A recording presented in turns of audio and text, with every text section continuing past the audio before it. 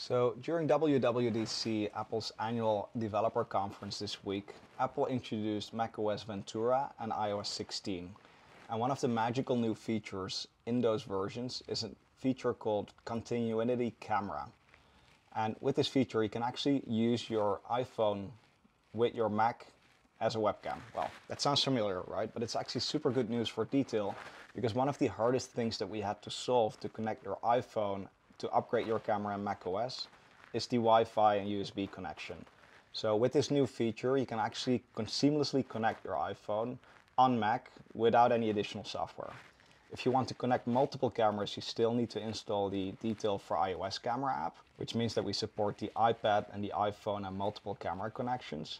But if you just use a single iPhone in addition to, for example, an external camera, this is by far the easiest way to connect. It will be available later this year, but this is a little sneak preview of how it works in detail. So let me actually show you on my screen how to connect. And I'm recording my iPhone in this case, and I'm recording my Mac. So I'm adding a new scene in Detail. And in this scene, I just select the camera. And you see the screen of the iPhone being recorded as well. There was a little ping sound, which actually means that it's already connecting.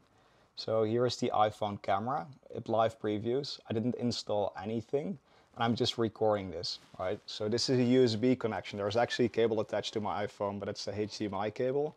So this is a wireless connection that's being set up, and I can just use my camera in Detail for macOS without installing any additional software. So with this feature, there's only a single iPhone camera supported, but you can still use the Detail for iOS camera app and actually connect multiple devices and record all of those in one go. So I'm super excited about this because it makes it so much easier to upgrade your footage in macOS.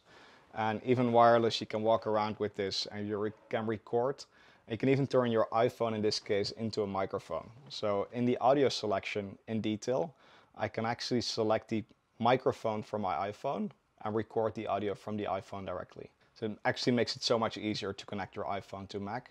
And that opens a lot of opportunity in Detail to make it easier to stream and record high quality footage, edit that straight into Detail, set up multiple scenes with different camera angles, combine, for example, a DSLR or a capture card with an iPhone, and this way we make it just 10 times easier.